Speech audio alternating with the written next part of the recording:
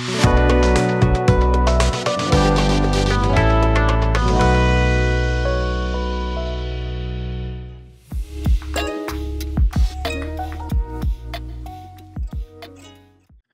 friends. In this video, I will talk about object essay in a WordPress. Okay, so in one of the previous video, we have seen how the transient API works to store cache data into the database. So now, instead of using the transient API, how we can use object cache to store our data into the cache memory instead of storing into the database, because transient API is very good API to have our data to store as a cached version into the database, but still it's stored into the database, right? So even if we want to fetch a data cache data, we have to make a database query. Okay, so let's see how we can use object cache into the WordPress. So by default, this object WP object cache class provide the WordPress core implement this class to implement the object cache. Okay, and similarly we can set get the data. Similarly we have did using the transient API. So instead of using the transient API functions, we will use WP cache functions to store our data into the cache. Okay, so by default WordPress provide a non-persistent object cache. So by default it provides non-persistent. This means data stored into the cache but resides in memory only. Okay, and only for the duration of the request, and it won't stay the cache data will not store persistently across the page loads unless we install persistent a caching plugin and the object cache, whatever object cache we use, like Redis or Memcache or any other object cache installed on the server. Okay, so how this non-persistent cache data works. Okay, so before that, let's just see what other functions WP cache functions are there. So by default we don't use these functions provided by the WP object cache, the methods. Okay, we will use the WP cache functions, which will include WP cache add. So this function add the data if the cache key does not already exist. If it exists, then it won't add the data and simply return the false. WP cache set function used to set the data. Even if the key is already exist, then it will override. Okay, and then WP cache get function to get the cache data. Okay, and if it's not exist, then it will simply return false. Okay, and similarly WP cache delete to delete the cache, and then replace. If the key is exist, then it will replace the data. If key is not exist, then it will return simply false. Okay, and then WP cache flush to flush all the object cache, whatever data store object cache data stored. Okay, so that will be flushed. And there are some other functions which we can you can go through it to learn more about. Okay, so let's see how this non-persistent cache worked. Okay, so I have created one very simple example here. So I am just setting this example like MLB object cache example. Then I have to keep it a cache key. Okay, which is like static key. I am simply get the cache key, and I am using the movie library as a group, cache group. So if you go to the cache get, not in the plugin, into the core. Okay, so when you can see here, it will call the get method of the WP object cache class. Okay, and when we go to the object cache class, so this is the default in the WordPress. Okay, so it's available in WP includes folder class WP object cache.php file. Okay, and here you can see the get method. Okay, here, and it accept key group, then force whether you want to whether to force an update or local cache from the persistent cache, and then found uh, whether the key was found in the cache. Okay, so this will, like, by default object cache is not installed. Okay, so it will simply save all the cache data non-persistently into this cache property of this class. Okay, so it will be like in the non-persistent, the cache data will be available for that request only. But when we refresh the new like when we refresh the page or send request again, then it will fetch the data from the database again, or whenever, like from wherever from you are fetching the data, and then stored into the cache and then return it. So non-persistent cache would be like helpful where you are making a same function call multiple times. Okay, so how it's works. So in this example I have like get the key, and if it's false, like if the data is not there, then I'm simply have this cache data, just very simple message, object cache data, and then set the data. I have passed the cache key, the cache data, and the movie library, which is the cache group I am keeping. Okay, and then the expiry time I'm keeping 4 hours expiry time. Okay, and simply message get this data saved into the cache, and else if the data fetch from the cache, then it will be simply says data fetch from the cache. Okay, and similarly here, let me just uncomment this code. Okay, so here I am calling the same function twice, and let's see how. So in the first call, in a non-persistent cache, let's see in by practical. So I'm just going to here into second window and refresh this page. So in the first call, okay, it says message data saved in the cache. Okay, so first time it's cache key does not exist, so it set, and simply our function return this actual value object cache data.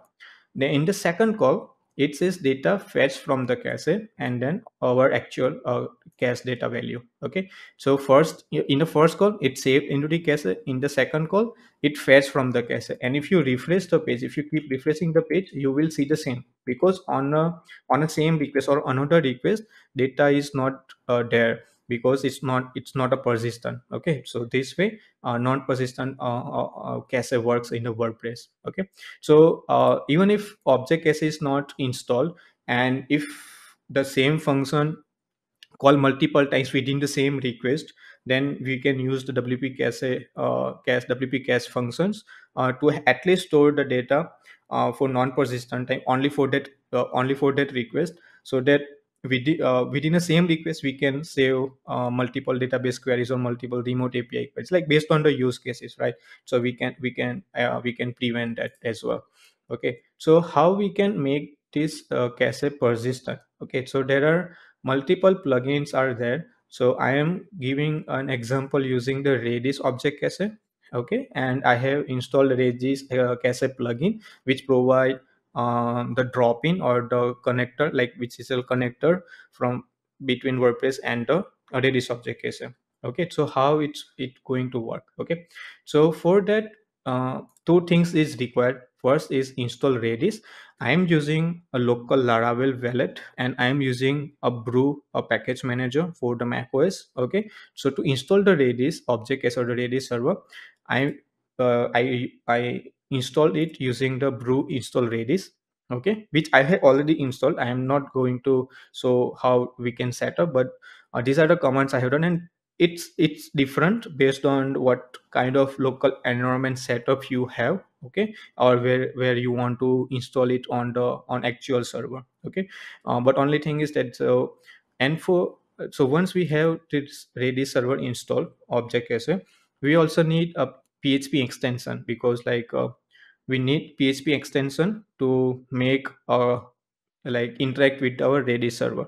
So there is a PHP Redis extension there, and I have installed it using this PECL command. Okay, PECL install Redis, and it will install the extension and enable it in the PHP ini file. Okay, so these two things I have already did in my local setup. Okay, but just adding these two commands, if you are using local Laravel wallet, or if you are managing your local environment setup through the Brew package manager. Okay, or have a custom installation.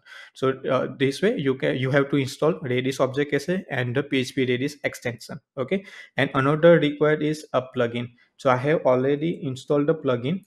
So for Redis object cache, I have installed this Redis object cache plugin. Okay, and it provides the settings. So if you go to the settings Redis, you can see here by default status is drop-in not installed. I will also talk about what is a drop-in.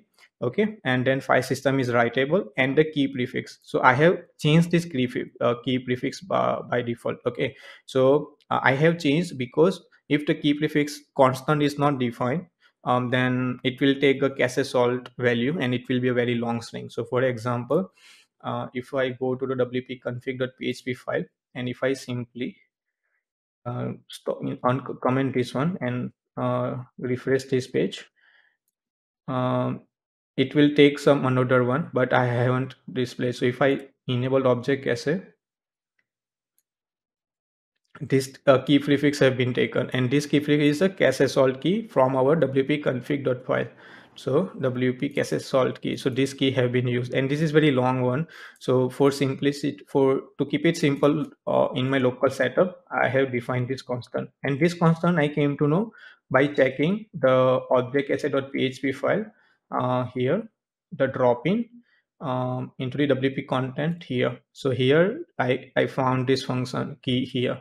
Okay, and from like this key have been used as a prefix to store our cache data. Okay, so into the wp config.php file I have set this one, and if we go and refresh now, it says learn wp. Okay, so it make easy to get it, and you can also see the client is php redis. Okay, version 5.3.4. so I am using this php redis extension and already installed.